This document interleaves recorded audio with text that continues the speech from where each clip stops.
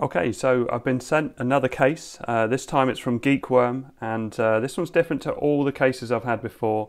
It's an aluminium case, and I've had loads of aluminium cases before, but this one is definitely all about audio and about high-res audio.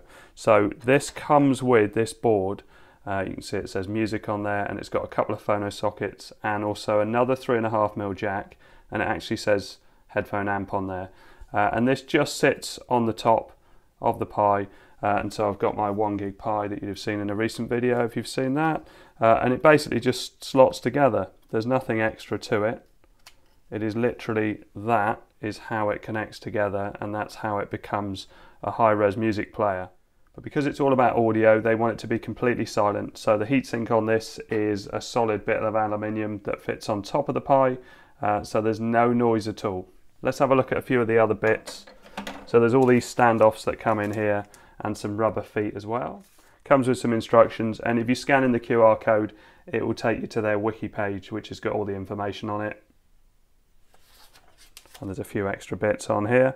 It's designed for the Pi 4, but you can also use it with the Pi 3, but not with the case. So the board will fit on the Pi 3, but the case won't help you. And it says on here, different operating systems that work: Moode audio player, OSMC, Openelec, Raspbian, Jessie, Volumio, and Pi Core player. So before I build it up, let's go through some of the specs. As it says in the start here, we redesigned the DAC expansion board and tried our best to make this DAC the thinnest and matched a NUC style aluminium alloy shell. The final thickness of DAC Pi is only 31mm. So it uses a high quality PCM 5122 DAC chip, supports full HD audio up to 24-bit 192 kHz playback. Also has a high quality audio headphone amplifier, so I'll have to try that later. Class leading audio, 112 decibel signal noise ratio, and total harmonic distortion of 0.0019%. Sounds pretty decent. And it's powered by the standard Raspberry Pi power supply. Now they do talk about, and I always get this with aluminium cases where people do talk about the impact on Wi-Fi. They do say, as our test, 2.4G Wi-Fi was usable, but different Raspberry Pi individuals have different degrees of Wi-Fi interference. I don't really know how I can test the Wi-Fi. My router is in the same room, and I've not had an issue with any of the cases I've had. But obviously, if you have weak Wi-Fi in the place that you're going to use it, that might affect it. You can take the heatsink off, and that might improve the Wi-Fi reception a bit, but I guess it's one of those things you have to try.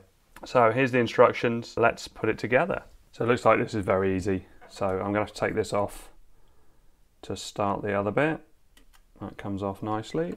So no tools come with this, but this kit I bought, and I've shown it in a few videos now. I've used this for loads of things since. It is absolutely brilliant. That was difficult to get the clear bit off, and it must be this way around for the GPIO pins, and it screws from underneath. There you go. These are slightly risen, and these are sort of ordinary screws.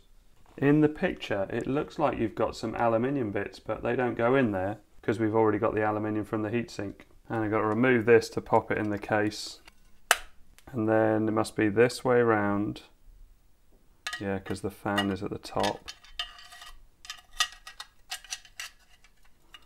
And then I guess we're making sure we seat all of this. Yeah, that seats nicely.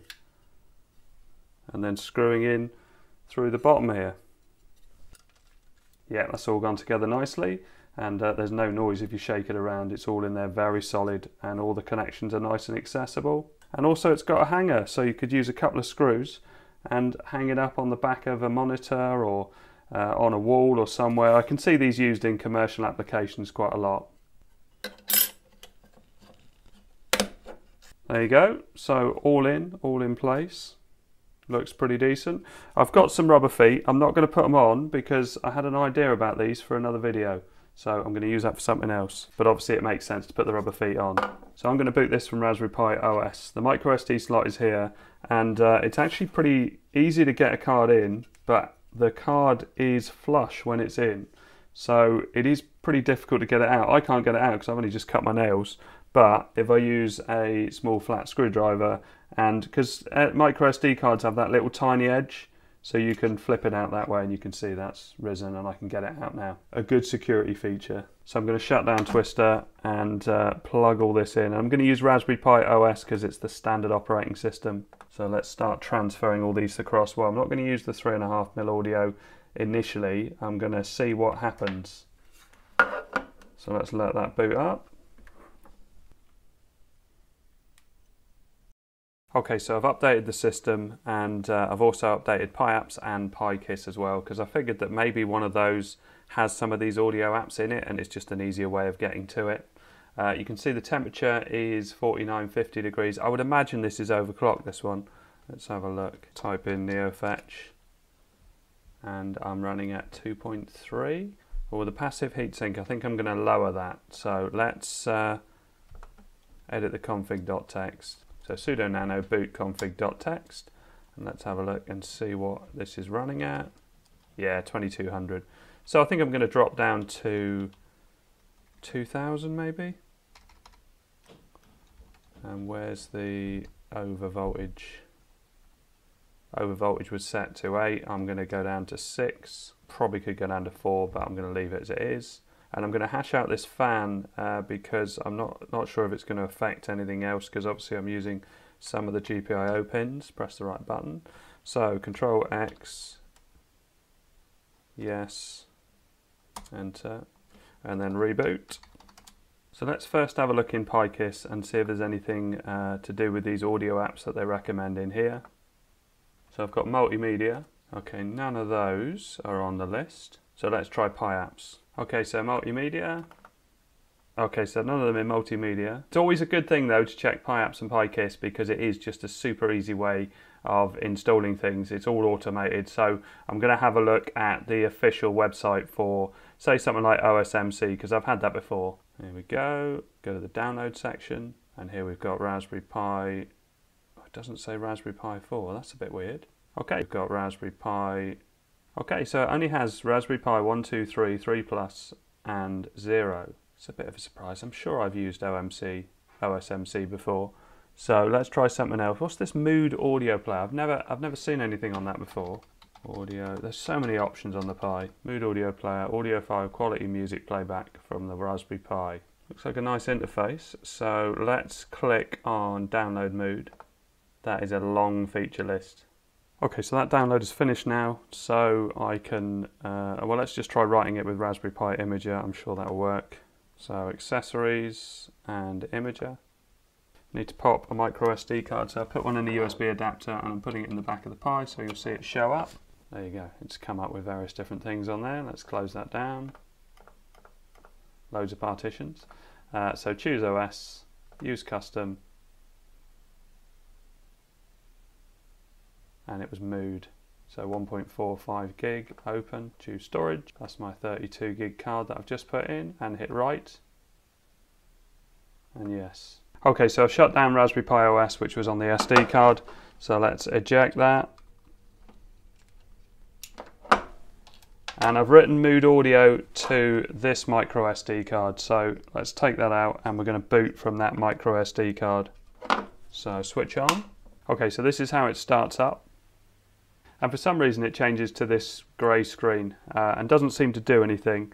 So I played around with it for quite a while and I found out that if I pressed Alt F4, that would take me back to this, and it wants me to log in.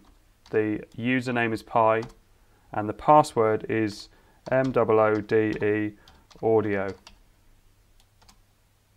There you go. So that takes you to this screen. And then I figured type in start X because a lot of things start up like that. So start X, and then it boots into a proper operating system with a graphical user interface. But audio wise, if I use the red and white connections on the back, I don't get any audio through my speaker. But at the moment, I've got a 3.5mm jack going from my capture card because it is sending audio through HDMI by default, which kind of makes sense. So if I was to pick a station, you can hear the audio coming through. Obviously I can't play very much of it because of copyright reasons, but I need to change the audio output to tell it which output stage to come from, and that's done. I had to look this up, but there's a menu here, so I need to click on the M, click on configure, click on audio, And at the top here, it's the name device bit that I need. So if I click on that and scroll down, so I'm going to try RPi-DAC, even though I don't know if that's the one, because it's called DAC Pi really, but let's try that. So I'm going to choose set. Cross my fingers because I haven't. Oh, there you go, restart required. After restart, edit chip options and or driver options. Well, let's see if it works. So if I do Alt F4 and sudo power off, and here you can see I've plugged my Bose speaker into the two phono connections now. I've got volume control as 0 on here, so if I press play on one of these, so absolute hot, it will start to play. Yeah, it says it's playing here, summer 91, and now I need to change the audio, so I don't know how. Yeah, just click on that and then I guess I can. Is there a way, can I drag this around? Okay, that works. That's a bit loud. So that was very loud on this speaker, so definitely that output stage is much louder than the Raspberry Pi one, and obviously it's going to be a lot better quality as well. Right, I need to try this on something else. Okay, so this is my TV setup, which is basically an Apple TV box in the background there, going through some HomePods. But I discovered a while back, and I did a separate video on this, so if you want it explained, I'll put a link in the description to that video. But basically, I can put analog audio through the back of my TV into the phono sockets. That then is turned into an ARC signal and sent out to the speakers, and that's via the Apple TV in this case. But if you've got a normal soundbar, you could use this exact same method to send an analog signal through your soundbar, even if you haven't got an analog signal on your soundbar. So what I need to do is start playing that track and then switch the input so the audio will come out of my HomePod. So if I press space on my keyboard, that should start the track playing. You can see the track's playing, but you can't hear it yet. But if I put it on the AV socket, so that means the analog connection's going into the AV on my TV. And now you can hear it coming through.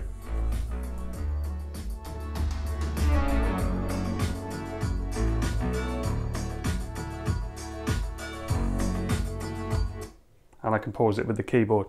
Okay, so overall, really pleased with the results from this. I really like the case. It's very, very simple, but the audio quality seems really good so far. In the limited test that I've done, I haven't tried any high-res audio yet, so it'd be interesting to try that, maybe with some decent headphones, and try that headphone output stage, because I haven't tried that as well. But yeah, I hope this helps. Thanks very much for watching. Please like and subscribe.